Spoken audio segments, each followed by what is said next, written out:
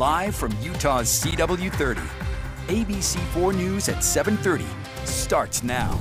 Welcome back. The cost of food, gas, and borrowing money is up, and now stocks are falling, and some people are worrying if or when they will be able to retire. Some people are also worrying if or when, like I just mentioned, they'll be able to retire. ABC4's Kayla Baggerly has more. I spoke with some local experts that said although this can look scary, it's important to not panic. Here's some tips they gave for if you're planning on retiring soon. We have talked about maybe having my husband work longer, and they have perks if you work, I don't know, it's something like 70.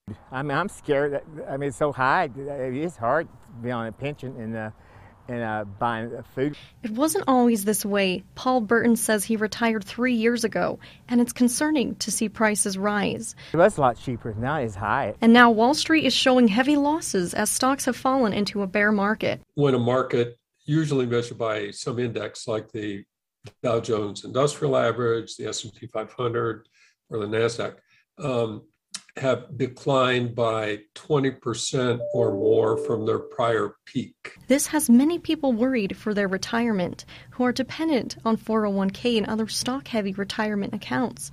But although it sounds concerning, local experts say there is hope. We'll likely see this turn around in the next 12 to 18 months. So now isn't the time to be pulling money out. You'd be locking in the 20-25% loss on your current investment portfolio. And that's tough because you never know when this is all going to turn around and go back up. Markets are cyclical. They always turn around. The best advice we can give is hold on for the long ride. You're going to get through this and we're going to come out the other side. And when it comes to concerns with inflation, the best advice that you can give is budget tighter. You're going to have to look at those things and look at your spending on a day-to-day and a monthly basis and say, what are those things I can do without right now? What are those things that have spiked up the most in cost? Are those things that I can cut out of my budget or at least reduce a little bit? And for any concerns you may have or for more one-on-one help, experts recommend meeting with a financial advisor. Reporting in Salt Lake City, Kayla Baggerly, ABC4 News.